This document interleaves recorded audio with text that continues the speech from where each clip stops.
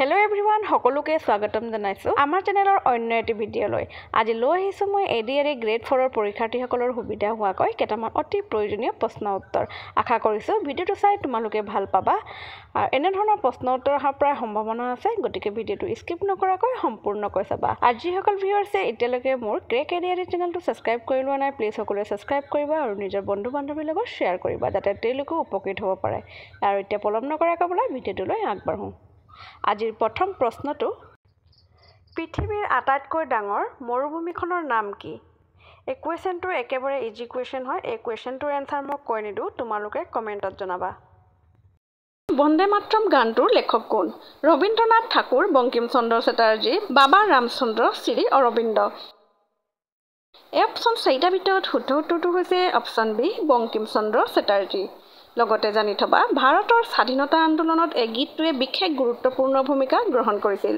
বন্দে মাতৰম বঙ্কিম চন্দ্ৰ চট্টোপাধ্যায়ৰ 1882 চনত ৰচিত আনন্দমঠ উপন্যাসৰ অন্তৰ্ভুক্ত এটি গীত সংস্কৃত বঙালী মিশ্ৰ ভাষাত লিখিত এই গীতটো দেৱী দুৰ্গা বন্দনা গীত আৰু বংগদেশৰ এটি জাতীয় মূৰ্তিকল্প পৰৱৰ্তী প্ৰশ্ন কোনখন অসমীয়া চলচ্চিত্ৰই প্ৰথম স্বৰ্ণকমল বঁটা লাভ কৰিছিল হালধীয়া চৰায়ে বাও ধান খায় ৰঙা পুলিচ পুবে ৰুণ পিয়লি ফুকন এই অপচন চাৰিটাৰ ভিতৰত শুদ্ধ উত্তৰটো হৈছে অপচন এ হালধীয়া চৰায়ে বাও ধান খায় লগতে জানি থবা হালধীয়া চৰায়ে বাও ধান খায় 1987 চনত মুক্তিপ্ৰাপ্ত বিশিষ্ট পৰিচালক জাহানু বৰুৱাৰ তৃতীয়খন অসমীয়া চলচ্চিত্ৰ পৰৱৰ্তী প্ৰশ্ন মানৱ শৰীৰৰ কোনটো অংশত প্লেউৰা পোৱা যায় শ্বাস যন্ত্ৰ হৃদয় মগজু বৃক্ক এই অপচন চাৰিটাৰ ভিতৰত শুদ্ধ উত্তৰটো হৈছে অপচন এ শ্বাস যন্ত্ৰ মানৱ শৰীৰৰ শ্বাস যন্ত্ৰত প্লেউৰা পোৱা যায় পৰৱৰ্তী প্ৰশ্ন অসম চুক্তি স্বাক্ষৰৰ সময়ত ভাৰতৰ প্ৰধানমন্ত্ৰী কোন আছিল ৰাজীৱ গান্ধী ইন্দিৰা গান্ধী অটল বিহাৰী বাজপেয়ী HD দেৱগৌড়া এই অপচন চাৰিটাৰ ভিতৰত শুদ্ধ উত্তৰটো হৈছে অপচন এ ৰাজীৱ গান্ধী অসম চুক্তি স্বাক্ষৰৰ সময়ত ভাৰতৰ প্ৰধানমন্ত্ৰী ৰাজীৱ গান্ধী আছিল পৰৱৰ্তী প্ৰশ্ন কোন বছৰত ইয়াণ্ডাবু সন্ধিৰ স্বাক্ষৰিত হৈছিল এই কোৱেশ্চনটো খুব ইম্পৰ্টেণ্ট কোৱেশ্চন হয় তোমালোকে মনোযোগেৰে ভালকৈ ধ্যান দি কোৱেশ্চনবোৰ চাবা এই অপচন চাৰিটাৰ ভিতৰত শুদ্ধ উত্তৰটো হৈছে অপচন ডি 1826 চনত 1826 চনত ইয়াণ্ডাবু সন্ধি চুক্তি স্বাক্ষৰিত হৈছিল পৰৱৰ্তী প্ৰশ্ন সাহিত্য একাডেমী পুৰস্কাৰ লাভ কৰা ৰংমিনিৰ হাঁহি উপন্যাসখনৰ লেখক কোন আছিল দীননাথ শৰ্মা ৰবিনসন ৰংবং তেৰাং পৰাও এটাও নহয় এই অপচন চাৰিটাৰ ভিতৰত শুদ্ধ উত্তৰটো হৈছে অপচন চি ৰংবং তেৰাং লগতে জানি থবা ৰংমিনিৰ হাঁহি ৰংবং তেৰাঙে ৰচনা কৰা এখন অসমীয়া উপন্যাস এই গ্ৰন্থখনৰ বাবে ঔপন্যাসিক ৰংবং তেৰাঙক 2008 চনত অসম উপত্যকা সাহিত্য বঁটা প্ৰদান কৰা হৈছিল উপন্যাসখন প্ৰথম প্ৰকাশ হৈছিল 1981 চনত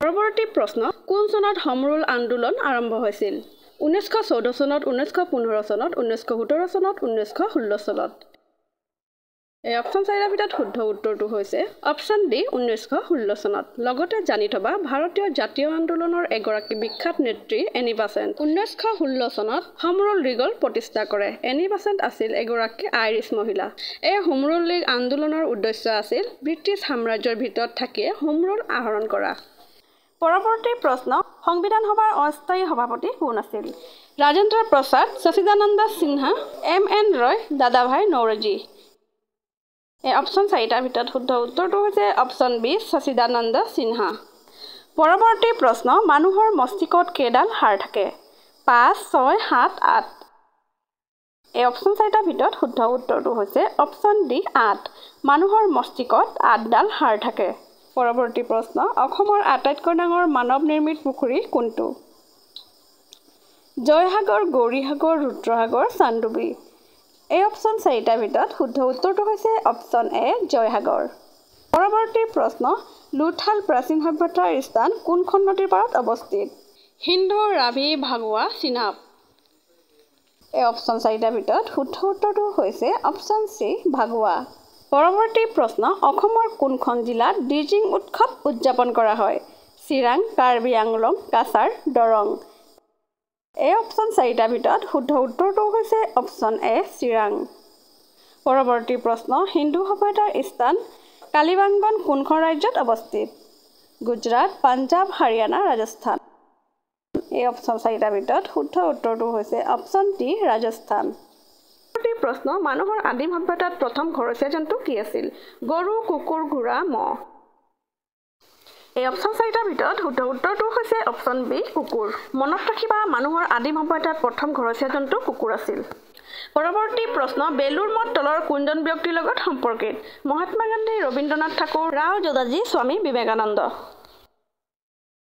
এই অপচন চাৰিটাৰ ভিতৰত শুদ্ধ উত্তৰটো হৈছে অপচন ডি স্বামী বিবেকানন্দ মনত ৰাখিবা বেলুৰ মঠ স্বামী বিবেকানন্দৰ লগত সম্পৰ্কিত পৰৱৰ্তী প্ৰশ্ন ভাৰতৰ কোনখন ৰাজ্যক এ জুৱেল লেণ্ড বুলি কোৱা হয় অসম ৰাজস্থান কেৰালা মণিপুৰ এই অপচন চাৰিটাৰ ভিতৰত শুদ্ধ উত্তৰটো হৈছে অপচন ডি মণিপুৰ মনত ৰাখিবা ভাৰতৰ মণিপুৰ ৰাজ্যক এ জুৱেল লেণ্ড বুলি কোৱা হয় পৰৱৰ্তী প্ৰশ্ন তলৰ কোনটোত ভিটামিন চি আছে এপল বানানা গুছবেৰী পাপায়া এই অপচন চাৰিটাৰ ভিতৰত শুদ্ধ উত্তৰটো হৈছে অপচন ডি পাপায়া অমিতাত ভিটামিন চি আছে পৰৱৰ্তী প্ৰশ্ন পৰাগ উৎসৱ কোন জনগোষ্ঠীৰ লোকে উদযাপন কৰে মিচিং ট্ৰাইবছ বডোছ দেউৰিছ টি ট্ৰাইবছ এই অপচন চাৰিটাৰ ভিতৰত শুদ্ধ উত্তৰটো হৈছে অপচন এ মিচিং ট্ৰাইবছ পৰৱৰ্তী প্ৰশ্ন লিখিত সংবিধানৰ ধাৰণাটো প্ৰথমে ক'ত জন্ম হৈছিল ছুইজাৰলেণ্ড ফ্ৰান্স ব্ৰিটেইন আমেৰিকা যুক্তৰাষ্ট্ৰ এই অপচন চাৰিটাৰ ভিতৰত শুদ্ধ উত্তৰটো হৈছে অপচন ডি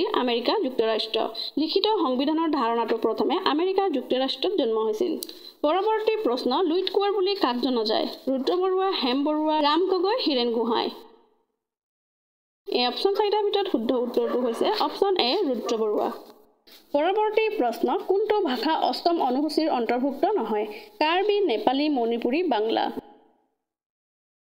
এই অপচন চাৰিটাৰ ভিতৰত শুদ্ধ উত্তৰটো হৈছে অপচন এ কাৰ্বি ভাষা অষ্টম অনুসূচীৰ অন্তৰ্ভুক্ত নহয় পৰৱৰ্তী প্ৰশ্ন কোনখন আয়োগে ভাৰতৰ ৰিজাৰ্ভ বেংকক কেন্দ্ৰীয় বেংক হিচাপে পৰামৰ্শ দিয়া প্ৰথম আয়োগ আছিল Simon commission Hunter commission Hilton commission Butler commission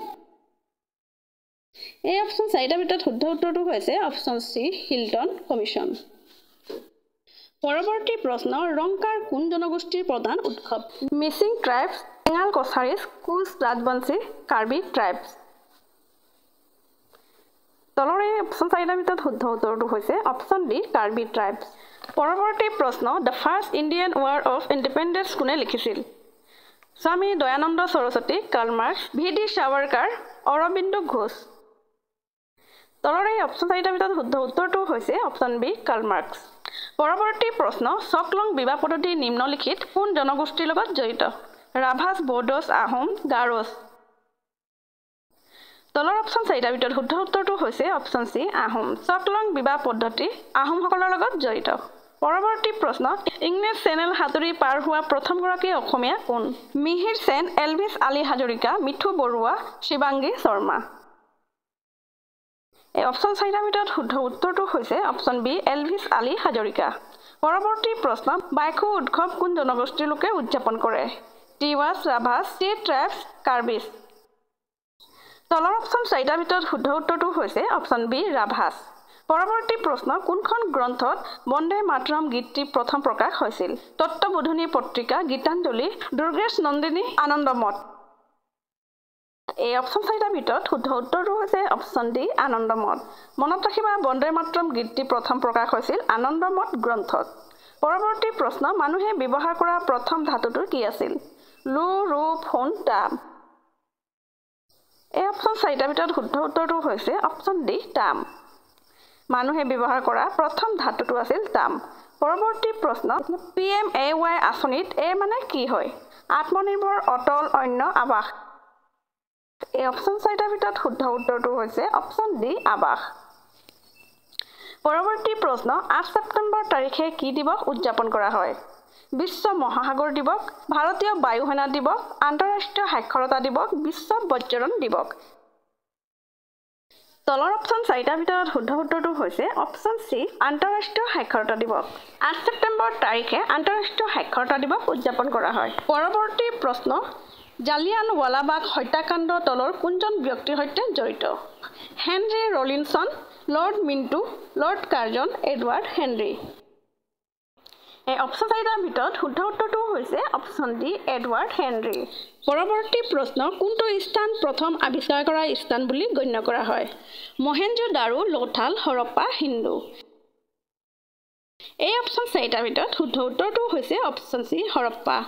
মনত ৰাখিবা হৰপ্পাক প্ৰথম আৱিষ্কাৰ কৰা স্থান বুলি গণ্য কৰা হয়। পৰৱৰ্তী প্ৰশ্ন বৃহদীশ্বৰ মন্দিৰ কোন ৰাজ্যত অৱস্থিত? মহাৰাষ্ট্ৰ, তামিলনাডু, কৰ্ণাটক, ৰাজস্থান। এই অপশ্যন চাৰিটাৰ ভিতৰত শুদ্ধ উত্তৰটো হৈছে অপশ্যন বি তামিলনাডু। পৰৱৰ্তী প্ৰশ্ন দিলবৰ আৰু দুচাই তলৰ কোনটোৰ লগত সম্পৰ্কিত? মৌৰ্য সাম্ৰাজ্য, ৰুদ্ৰসিংহ, অষ্টধায়ী, হস্তি বিদ্যানগৰ। এই অপশ্যন চাৰিটাৰ ভিতৰত শুদ্ধ উত্তৰটো হৈছে অপশ্যন ডি হস্তি বিদ্যানগৰ। পৰৱৰ্তী প্ৰশ্ন সাংস্কৃতিক বিশ্ববিদ্যালয় অসমৰ কোনখন জিলাত অৱস্থিত? যোৰহাট, লখিমপুৰ, শিৱসাগৰ, মাজুলী। এই অপশ্যন চাৰিটাৰ ভিতৰত শুদ্ধ উত্তৰটো হৈছে অপশ্যন ডি মাজুলী। সাংস্কৃতিক বিশ্ববিদ্যালয় অসমৰ মাজুলী জিলাত অৱস্থিত।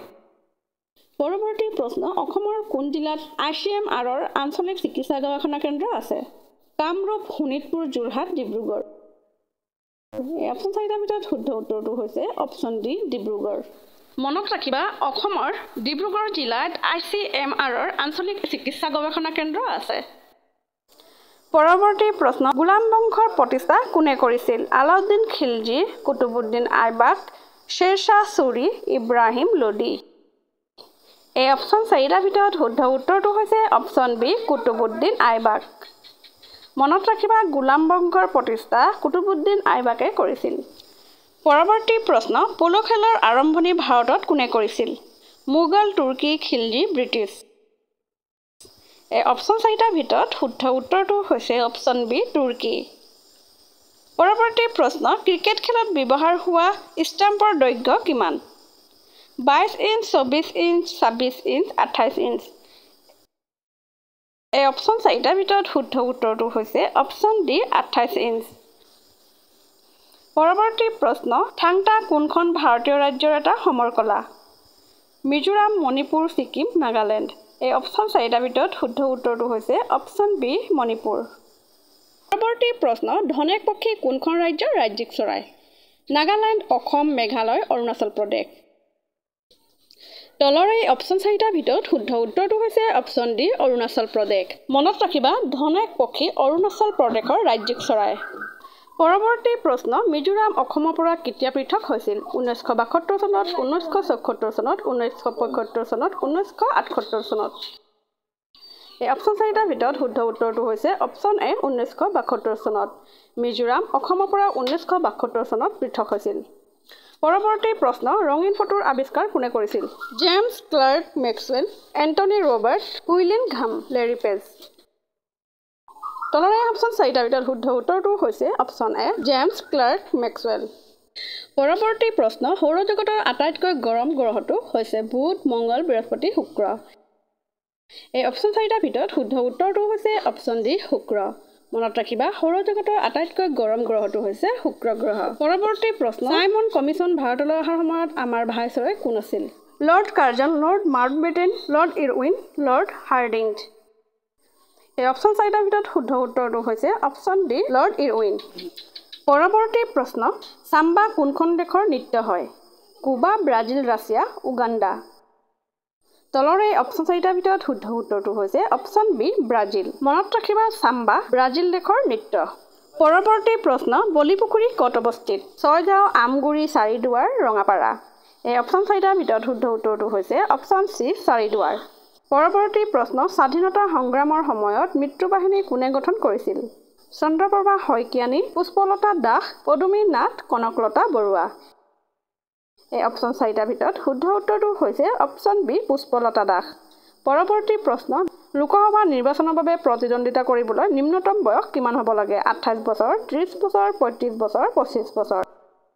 এই অপশ্যন চাৰিটাৰ ভিতৰত শুদ্ধ উত্তৰটো হৈছে অপশ্যন ডি 25 বছৰ। মনত ৰাখিবা লোকসভা নিৰ্বাচনৰ বাবে প্ৰতিদ্বন্দ্বিতা কৰিবলৈ নিম্নতম বয়স 25 বছৰ হ'ব লাগে। পৰৱৰ্তী প্ৰশ্ন নিম্নলিখিত কোনটো বন্দৰক ডায়মণ্ড হাৰ্বাৰ বুলি কোৱা হয়? হলদিয়া বন্দৰ, কাণ্ডালা বন্দৰ, মাজগাঁও বন্দৰ, মাৰ্মাগাঁও বন্দৰ। এই অপশ্যন চাৰিটাৰ ভিতৰত শুদ্ধ উত্তৰটো হৈছে অপশ্যন এ হলদিয়া বন্দৰ। পৰৱৰ্তী প্ৰশ্ন কোনজন আহোম ৰজাই ভোমোৰাগুৰি আলি নিৰ্মাণ কৰিছিল? শিৱসিংহ, জয়ধ্বজ সিংহ, ৰুদ্ৰসিংহ, ৰাজেশ্বৰ সিংহ।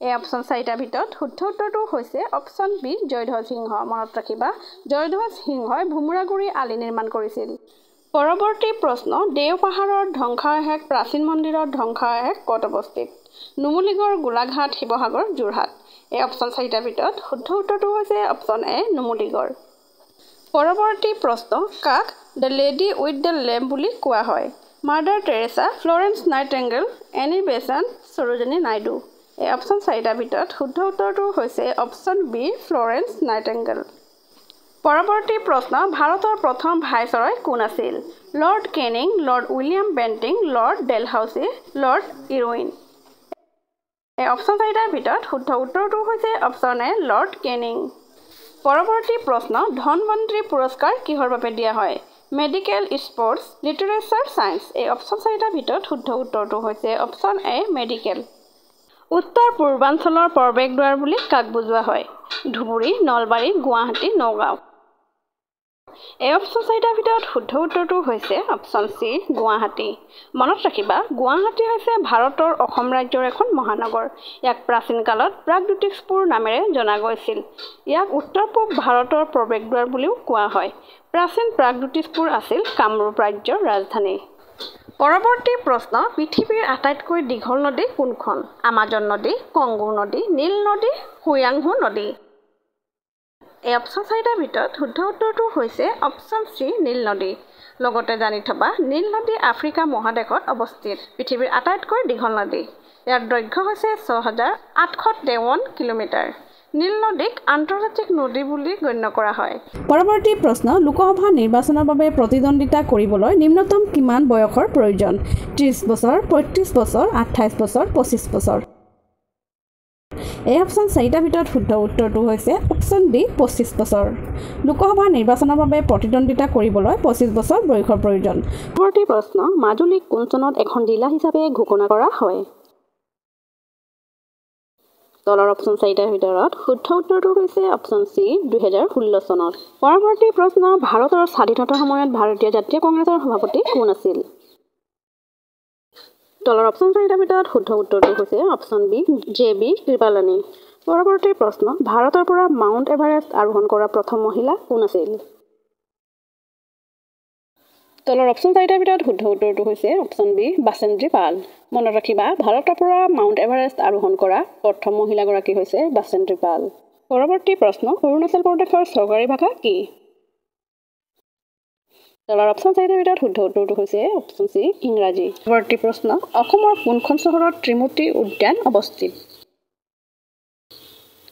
তলৰ অপশ্যন 4টাৰ ভিতৰত শুদ্ধ উত্তৰটো হৈছে অপশ্যন এ তেজপুৰত ত্ৰিমূৰ্তি উদ্যান অৱস্থিত পৰৱৰ্তী প্ৰশ্ন লাওখোৱা অভয়াৰণ্য কোনখন জিলাত অৱস্থিত তলৰ অপশ্যন 4টাৰ ভিতৰত শুদ্ধ উত্তৰটো হৈছে অপশ্যন ডি নগাঁও জিলাত লাওখোৱা অভয়াৰণ্য নগাঁও জিলাত অৱস্থিত পৰৱৰ্তী প্ৰশ্ন মাটিকালিৰ ফালৰ পৰা অসমৰ বৃহত্তম জিলাখনৰ নাম কি তলৰ অপশ্যন 4টাৰ ভিতৰত শুদ্ধ উত্তৰটো হৈছে অপশ্যন ডি কাৰ্বি আংলং মাটিকালিৰ ফালৰ পৰা অসমৰ বৃহত্তম জিলাখনৰ নাম হৈছে কাৰ্বি আংলং পৰৱৰ্তী প্ৰশ্ন নাগশংকৰ মন্দিৰ নিম্নলিখিত কোন ঠাইত আছে তলৰ অপশ্যন 4টাৰ ভিতৰত শুদ্ধ উত্তৰটো হৈছে অপশ্যন এ শোণিতপুৰ পৰৱৰ্তী প্ৰশ্ন চৰ্দাৰ সৰোবৰ নদী বান্ধ ভাৰতৰ কোনখন ৰাজ্যত অৱস্থিত তলৰ অপশ্যন 4টাৰ ভিতৰত শুদ্ধ উত্তৰটো হৈছে অপশ্যন ডি গুজৰাট অসমৰ কোনখন চহৰত ভৈৰৱী মন্দিৰ অৱস্থিত তলৰ অপশ্যন 4টাৰ ভিতৰত শুদ্ধ উত্তৰটো হৈছে অপশ্যন বি তেজপুৰ এই ভৈৰৱী মন্দিৰক মাইথান নামেৰেও জনা যায় পৰৱৰ্তী প্ৰশ্ন প্ৰধানমন্ত্ৰী নৰেন্দ্ৰ মোদীয়ে ২০২৩ চনত ৰামছাৰ ক্ষেত্ৰসমূহ সংৰক্ষণৰ বাবে কোনটো আঁচনি উদ্বোধন কৰিছে তলৰ অপশ্যন 4টাৰ ভিতৰত শুদ্ধ উত্তৰটো হৈছে অপশ্যন এ অমৃত ধাৰাৰ যোজনা পৰৱৰ্তী প্ৰশ্ন প্ৰতি বছৰে কোন তাৰিখে অসম দিৱস পালন কৰা হয় তলৰ অপশ্যন 4টাৰ ভিতৰত শুদ্ধ উত্তৰটো হৈছে অপশ্যন বি 2 ডিচেম্বৰ মনত ৰাখিবা প্ৰতি বছৰে 2 ডিচেম্বৰ তাৰিখে অসম দিৱস পালন কৰা হয় পৰৱৰ্তী প্ৰশ্ন বৰ্তমান অসমৰ ৰাজ্যপালগৰাকীৰ নাম কি তলৰ অপশ্যন 4টাৰ ভিতৰত শুদ্ধ উত্তৰটো হৈছে অপশ্যন ডি গোলাপচান্দ কাটাৰিয়া পৰৱৰ্তী প্ৰশ্ন কলিকতাৰ হিন্দু মহাবিদ্যালয় কেতিয়া প্ৰতিষ্ঠা হৈছিল তলৰ অপশ্যন 4টাৰ ভিতৰত শুদ্ধ উত্তৰটো হৈছে অপশ্যন ডি 1817 চনত মনত ৰাখিবা কলিকতাৰ হিন্দু মহাবিদ্যালয় 1817 চনত প্ৰতিষ্ঠা কৰা হৈছিল। পৰৱৰ্তী প্ৰশ্ন মানুহৰ আদিম সভ্যতাত প্ৰথম ঘৰচীয়া জন্তু কি আছিল? তলৰ অপশ্যন চাৰিটাৰ ভিতৰত শুদ্ধ উত্তৰটো হৈছে অপশ্যন বি কুকুৰ। পৰৱৰ্তী প্ৰশ্ন ভাৰতৰ জাতীয় প্ৰতীকত কিমানটা জন্তুৰ চিত্ৰ দেখা যায়?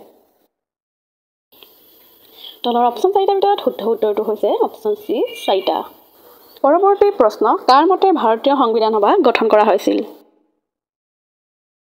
তলৰ অপশ্যন চাৰিটাৰ ভিতৰত শুদ্ধ উত্তৰটো হৈছে অপশ্যন এ কেবিনেট মিছন পৰিকল্পনা। মনত ৰাখিবা কেবিনেট মিছন পৰিকল্পনাৰ মতে ভাৰতৰ সংবিধান সভা গঠন কৰা হৈছিল। পৰৱৰ্তী প্ৰশ্ন লাচিত বৰফুকনৰ মৈদাম ক'ত অৱস্থিত? তলৰ অপশ্যন চাৰিটাৰ ভিতৰত শুদ্ধ উত্তৰটো হৈছে অপশ্যন বি যোৰহাট। পৰৱৰ্তী প্ৰশ্ন দয়াৰাম চাহানীৰ লগত তলত দিয়া কোনজন ব্যক্তিৰ সম্পৰ্ক আছে? তলৰ অপশ্যন চাৰিটাৰ ভিতৰত শুদ্ধ উত্তৰটো হৈছে অপশ্যন চি জন মাৰ্শ্বাল। পৰৱৰ্তী প্ৰশ্ন জ্ঞানপীঠ বঁটা বিজয়ী প্ৰথমগৰাকী অসমীয়া মহিলাৰ নাম কি? তলৰ অপশ্যন চাৰিটাৰ ভিতৰত শুদ্ধ উত্তৰটো হৈছে অপশ্যন চি ইন্দিৰা গোস্বামী।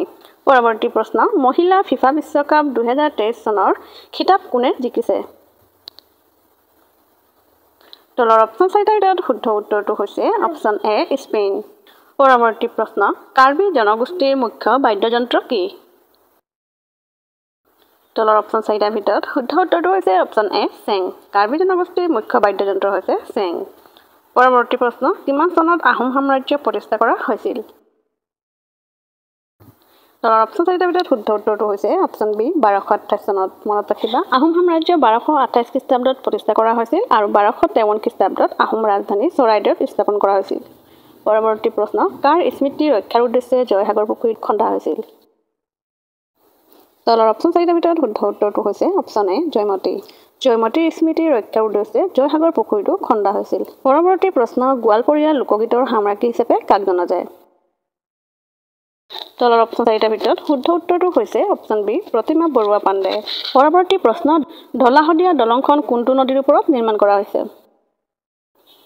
তলৰ অপশ্যন চাৰিটাৰ ভিতৰত শুদ্ধ উত্তৰটো হৈছে অপশ্যন বি লোহিত। ঢলা-শদিয়া দলংখন লোহিত নদীৰ ওপৰত নিৰ্মাণ কৰা হৈছে। পৰৱৰ্তী প্ৰশ্ন গুমৰাগ নৃত্য কাৰ সৈতে জড়িত? তলৰ অপশ্যন চাৰিটাৰ ভিতৰত শুদ্ধ উত্তৰটো হৈছে অপশ্যন চি মিচিং। পৰৱৰ্তী প্ৰশ্ন বৰাইল বন্যপ্ৰাণী অভয়াৰণ্য অসমৰ কোনখন জিলাত অৱস্থিত? তলৰ অপশ্যন চাৰিটাৰ ভিতৰত শুদ্ধ উত্তৰটো হৈছে অপশ্যন ডি কাছাৰ। বৰাইল বন্যপ্ৰাণী অভয়াৰণ্য কাছাৰ জিলাত অৱস্থিত। পৰৱৰ্তী প্ৰশ্ন ভাৰতৰ কোনখন ৰাজ্য উত্তৰ পশ্চিম আৰু দক্ষিণ দিশত বাংলাদেশৰে আগুৰি আছে? তলৰ অপশ্যন চাৰিটাৰ ভিতৰত শুদ্ধ উত্তৰটো হৈছে অপশ্যন এ ত্ৰিপুৰা। পৰৱৰ্তী প্ৰশ্ন কোন চুলতানে আলাই দৰৱাজা নিৰ্মাণ কৰিছিল? তলৰ অপশ্যন চাৰিটাৰ ভিতৰত শুদ্ধ উত্তৰটো হৈছে অপশ্যন চি আলাউদ্দিন খিলজী। পৰৱৰ্তী প্ৰশ্ন ভাৰতৰ কোনখন ৰাজ্যত অনুসূচিত জনজাতিৰ জনসংখ্যাৰ শতকৰা হাৰ সৰ্বাধিক? তলৰ অপশ্যন চাৰিটাৰ ভিতৰত শুদ্ধ উত্তৰটো হৈছে অপশ্যন চি মিজোৰাম। মিজোৰামত অনুসূচিত জনজাতিৰ জনসংখ্যাৰ শতকৰা হাৰ সৰ্বাধিক। পৰৱৰ্তী প্ৰশ্ন ভাৰতৰ প্ৰথম গৃহমন্ত্ৰী কোন আছিল? তলৰ অপশ্যন কেইটাৰ ভিতৰত শুদ্ধ উত্তৰটো হৈছে অপশ্যন এ চৰ্দাৰ বল্লভভাই পেটেল। পৰৱৰ্তী প্ৰশ্ন ৰিচা কোনখন ৰাজ্যৰ জনজাতীয় পোছাক যিখনক শেহতীয়াকৈ GI টেগ দিয়া হৈছিল? তলৰ অপশ্যন চাৰিটাৰ শুদ্ধ উত্তৰটো হৈছে অপশ্যন চি ত্ৰিপুৰা। পৰৱৰ্তী প্ৰশ্ন অসমৰ বৃহত্তম চাহ বাগিচাখনৰ নাম কি? তলৰ অপশ্যন চাৰিটাৰ ভিতৰত শুদ্ধ উত্তৰটো হৈছে অপশ্যন এ মনাবাৰী চাহ বাগিচা। পৰৱৰ্তী প্ৰশ্ন জনসংখ্যাৰ ভিত্তিত অসমৰ বৃহৎ জনজাতীয় গোট কোনটো? তলৰ অপশ্যন চাৰিটাৰ ভিতৰত শুদ্ধ উত্তৰটো হৈছে অপশ্যন এ বড়োসকল। পৰৱৰ্তী প্ৰশ্ন মানাহ ৰাষ্ট্ৰীয় উদ্যান কি জন্তুৰ বাবে বিখ্যাত? তলৰ অপশ্যন চাৰিটাৰ ভিতৰত শুদ্ধ উত্তৰটো হৈছে অপশ্যন বি টাইগাৰ। মানাহ ৰাষ্ট্ৰীয় উদ্যান বাঘৰ বাবে বিখ্যাত। পৰৱৰ্তী প্ৰশ্ন নেশ্যনেল হেল্থ অথৰিটিয়ে কোনখন ৰাজ্যত প্ৰথম Ayushman Bharat digital mission microsite উদ্বোধন কৰিছে? তলৰ অপশ্যন চাৰিটাৰ ভিতৰত শুদ্ধ উত্তৰটো হৈছে অপশ্যন ডি মিজোৰাম। পৰৱৰ্তী প্ৰশ্ন অসমৰ কোনখন জিলাত বুঢ়ী গোসানী দেৱালয় অৱস্থিত? তলৰ অপশ্যন চাৰিটাৰ ভিতৰত শুদ্ধ উত্তৰটো হৈছে অপশ্যন চি যোৰহাট। পৰৱৰ্তী প্ৰশ্ন ভাৰতীয় জীৱন বীমা নিগমৰ মুখ্য কাৰ্যালয় ক'ত অৱস্থিত? তলৰ অপশ্যন চাৰিটাৰ ভিতৰত শুদ্ধ উত্তৰটো হৈছে অপশ্যন এ মুম্বাই।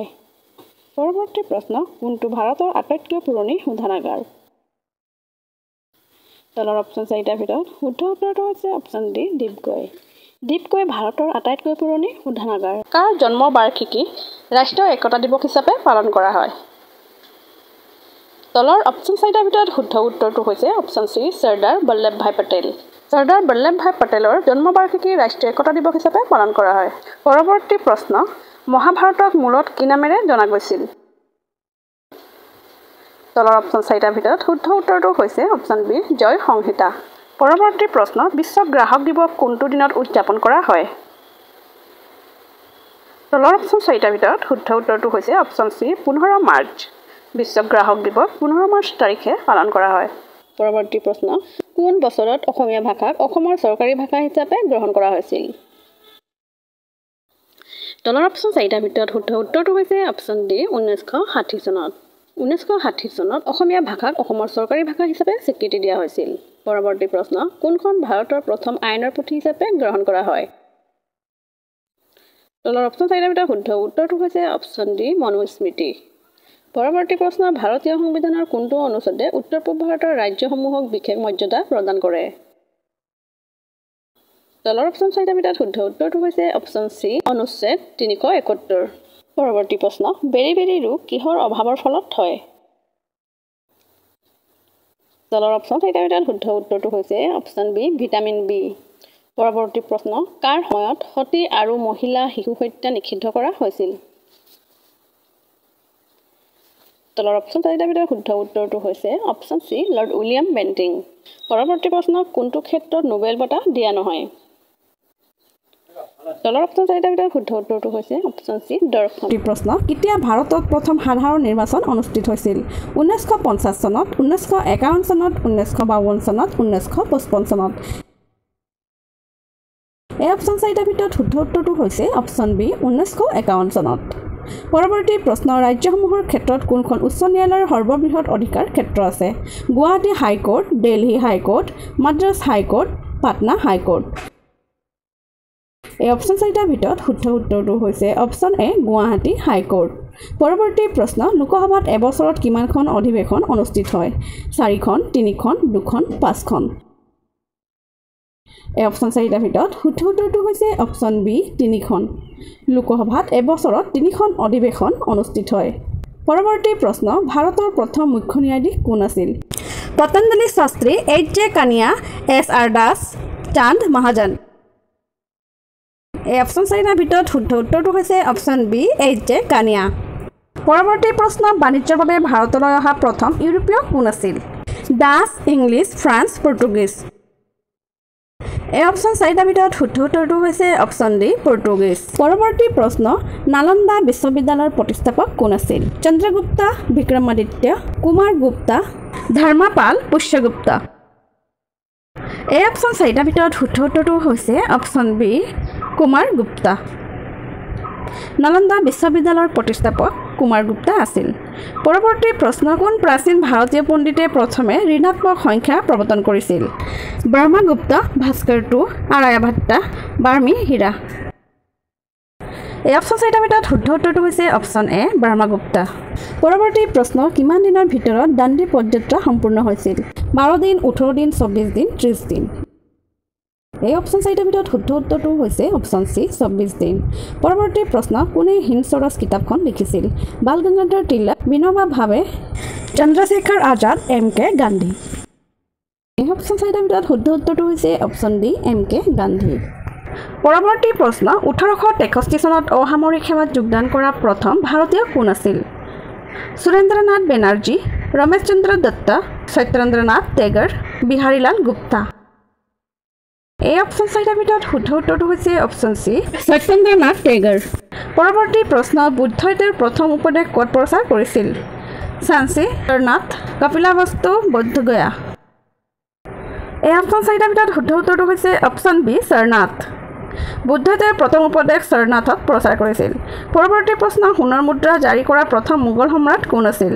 আকবৰ, হুমায়ুন, শ্বাহজাহান, বাহাদুৰ শ্বাহ।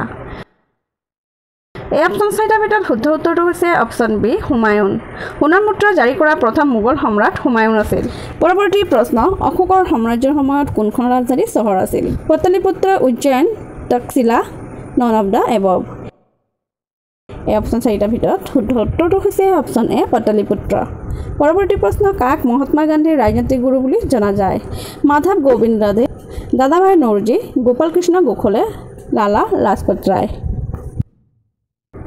এই অপশ্যন চাৰিটাৰ ভিতৰত শুদ্ধ উত্তৰটো হৈছে অপশ্যন চি গোপাল কৃষ্ণ গোখলে মহাত্মা গান্ধীৰ ৰাজনৈতিক গুৰু বুলি গোপাল কৃষ্ণ গোখলেক জনা যায় প্ৰশ্ন ভাৰতত মুঠ কিমানখন উচ্চ ন্যায়ালয় আছে তলৰ অপশ্যন চাৰিটাৰ ভিতৰত শুদ্ধ উত্তৰটো হৈছে অপশ্যন ডি 25খন ভাৰতৰ মুঠ 25খন উচ্চ ন্যায়ালয় আছে পৰৱৰ্তী প্ৰশ্ন চিত্ৰঞ্জিত মুখ্যত কোনটো গেছ থাকে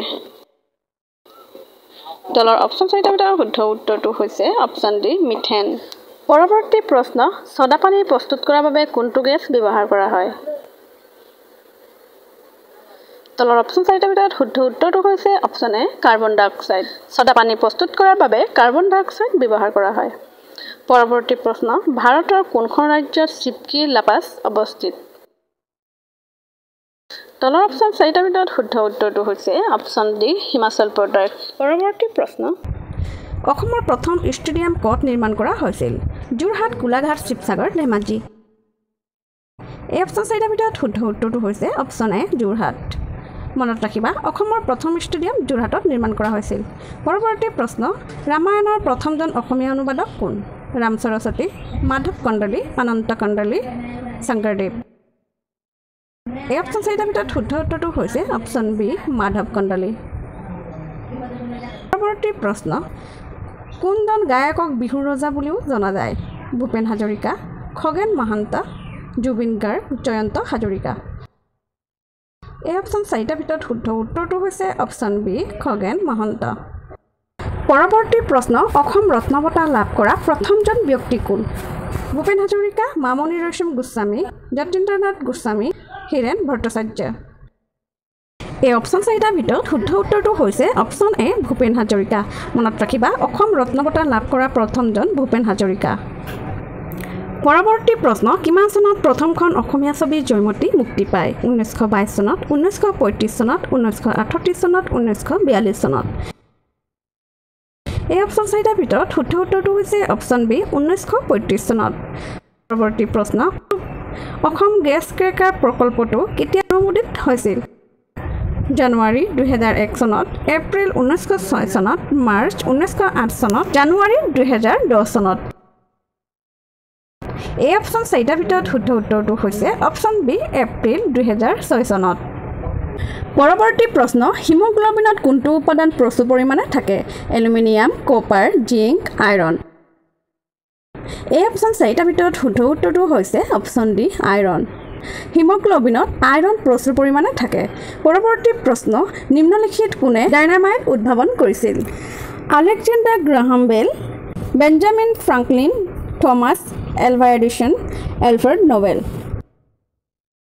এই অপশ্যন চাৰিটাৰ ভিতৰত শুদ্ধ উত্তৰটো হৈছে অপশ্যন ডি এলফ্ৰেড নোবেল পৰৱৰ্তী প্ৰশ্ন গাখীৰত পোৱা শৰ্কৰাৰ নাম কি গ্লুক'জ লেক্টোজ ফ্ৰুক্টোজ সাক্ৰোজ এই অপশ্যন চাৰিটাৰ ভিতৰত শুদ্ধ উত্তৰটো হৈছে অপশ্যন বি লেক্টোজ গাখীৰত পোৱা শৰ্কৰাৰ নাম হৈছে লেক্টোজ পৰৱৰ্তী প্ৰশ্ন সংবিধানৰ খচৰা সমিতিৰ অধ্যক্ষ কোন আছিল doctor B R Ambedkar K M Munshi doctor Rajendra Prasad Jawaharlal Nehru এই অপশ্যন চাৰিটাৰ ভিতৰত শুদ্ধ উত্তৰটো হৈছে option A B R Ambedkar পৰৱৰ্তী প্ৰশ্ন আগ্ৰা চহৰ কোনে প্ৰতিষ্ঠা কৰিছিল বাহলাল লোডি বাবৰ সিকান্দাৰ লোডি আকবৰ এই অপশ্যন চাৰিটাৰ ভিতৰত শুদ্ধ উত্তৰটো হৈছে অপশ্যন চি সিকান্দাৰ লোডি ভাৰতৰ বন্দৰসমূহৰ কোনটো আটাইতকৈ পুৰণি বন্দৰ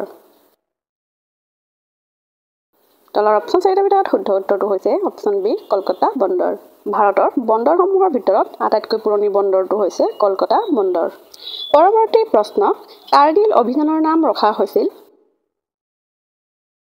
তলৰ অপশ্যন কেইটাৰ ভিতৰত শুদ্ধ উত্তৰটো হৈছে অপশ্যন বি অপাৰেশ্যন বিজয় পৰৱৰ্তী প্ৰশ্ন বড়ো ভাষাত কোনে অনুবাদকৰ সাহিত্য একাডেমী বঁটা 2023 লাভ কৰিছে তলৰ অপশ্যন চাৰিটাৰ ভিতৰত শুদ্ধ উত্তৰটো হৈছে অপশ্যন চি অম্বিকাগিৰি হাজোৱাৰী। ৰাষ্ট্ৰীয় উদ্ভিদ উদ্যানখন ক'ত অৱস্থিত? তলৰ অপশ্যন চাৰিটাৰ ভিতৰত শুদ্ধ উত্তৰটো হৈছে অপশ্যন এ কলকাতা। পৰৱৰ্তী প্ৰশ্ন, কোন চহৰত সৰ্বানন্দ সোণোৱাল ডাঙৰীয়া হোমিঅ'পেথি গৱেষণা প্ৰতিষ্ঠান উদ্বোধন কৰিছে? তলৰ অপশ্যন চাৰিটাৰ ভিতৰত শুদ্ধ উত্তৰটো হৈছে অপশ্যন চি গুৱাহাটীত। মনত ৰাখিবা, সৰ্বানন্দ সোণোৱাল ডাঙৰীয়া হোমিঅ'পেথি গৱেষণা প্ৰতিষ্ঠান গুৱাহাটীত উদ্বোধন কৰিছে। প্ৰশ্ন, আহোম ৰাজ্যৰ প্ৰথম বৰফুকন কোন আছিল? বদন চন্দ্ৰ বৰফুকন, লাচিত বৰফুকন, লাংগি পানিছিয়া বৰফুকন, জেউতি বৰফুকন। এই অপশ্যন চাৰিটাৰ ভিতৰত শুদ্ধ উত্তৰটো হৈছে অপশ্যন চি লাংগি পানিছিয়া বৰফুকন। পৰৱৰ্তী প্ৰশ্ন, কোনজন আহোম ৰজাই ধুদৰালি নিৰ্মাণ কৰোৱাইছিল? পুৰন্দৰ সিংহ, গদাধৰ সিংহ, ৰুদ্ৰ সিংহ, শিৱ সিংহ। এই অপশ্যন চাৰিটাৰ ভিতৰত শুদ্ধ উত্তৰটো হৈছে অপশ্যন বি গদাধৰ সিংহ। পৰৱৰ্তী প্ৰশ্ন, কাৰেংঘৰ কেতিয়া নিৰ্মাণ কৰা হৈছিল? 1749 চনত, 1750 চনত, 1751 চনত, 1752 চনত। এই অপশ্যন চাৰিটাৰ ভিতৰত শুদ্ধ উত্তৰটো হৈছে অপশ্যন চি 1751 চনত। পৰৱৰ্তী প্ৰশ্ন, ইটাখুলিৰ যুদ্ধৰ সময়ত আহোমৰ ৰজা কোন আছিল? গদাধৰ সিংহ, জয়ধ্বজ সিংহ, ৰুদ্ৰ সিংহ, পুৰন্দৰ সিংহ। এই অপশ্যন চাৰিটাৰ ভিতৰত শুদ্ধ উত্তৰটো হৈছে অপশ্যন এ গদাধৰ সিংহ। পৰৱৰ্তী প্ৰশ্ন, হিন্দু ধৰ্মক আনুষ্ঠানিকভাৱে গ্ৰহণ কৰা প্ৰথমজন আহোম শাসক কোন আছিল? জয়াদিত্য সিংহ, জয়ধ্বজ সিংহ, প্ৰমত্ত সিংহ, প্ৰতাপ সিংহ। এই অপশ্যন চাৰিটাৰ ভিতৰত শুদ্ধ উত্তৰটো হৈছে অপশ্যন বি জয়ধ্বজ সিংহ।